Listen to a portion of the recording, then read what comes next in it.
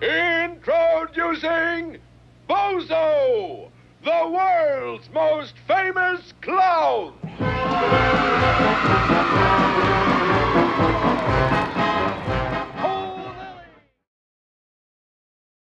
You may recall this statement from sleeping warrior Anthony Riley in 2019. Weigh a balloon, inflate it, weigh it again, it'll be heavier. Do you now accept Earth has weight? No.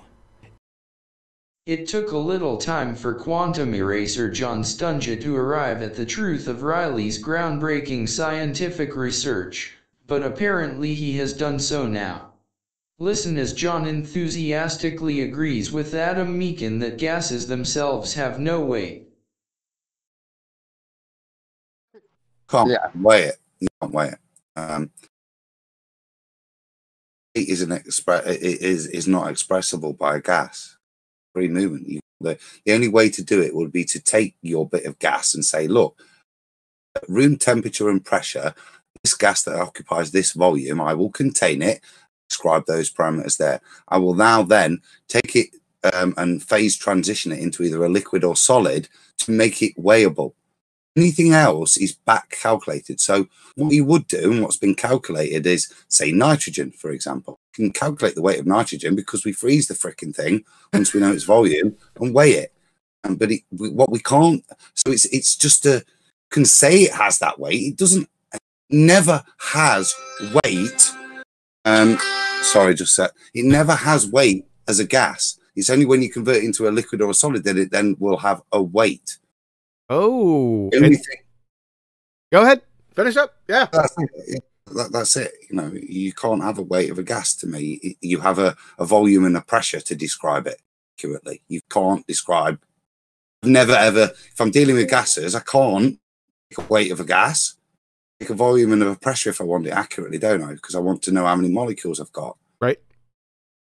Right. That's a very. I'm following you conceptually with that, Adam. Even then, it is a conceptual thing, because to conceptualize weight of a gas, you have to conceptualize it in its other forms to give it that conception. It doesn't have a weight.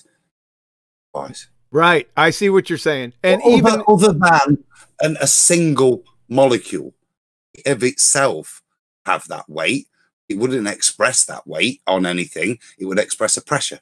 It's moving freely and randomly. Right. It's an expression of. Right. Yeah, I'm following you with that. You conceptually, you're correct.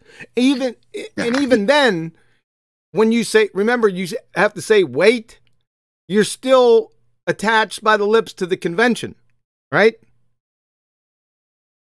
Oh, you on a phone call? No. I'm a chemist, so all there is weight. All they try to do with, remember that chemistry used to be called atomic weight. It's now called atomic mass. The only reason is to bring in G. We only have weight. The only measurable thing is weight. You know, when we're dealing with solids and liquids, we measure them in weight. We don't use weight for gases. We can't. Anything else is a convention that's mathematically applied. So they'll say, you know, it's actually got this mass times G gives you its weight. No, you measured its weight. The rest you made up. Yeah, exactly. You got it. Yeah. Folks, Adam That's why I asked the question. That's why I asked it. Thanks, Chocolate. Adam is lifting the veil up. People in the audience, ladies and gentlemen of the jury, did you catch what he just said? If you didn't, go back and listen to it again on this recording. It's profound what he just said.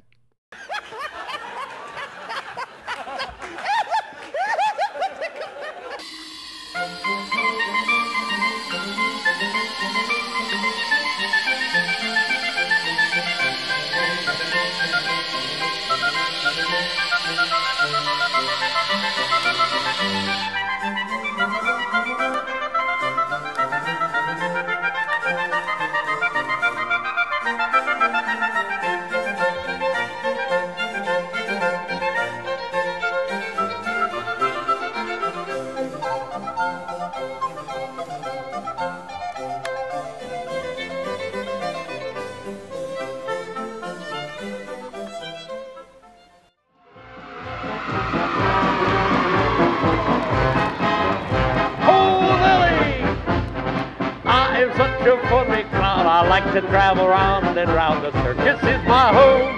I always seem to roam.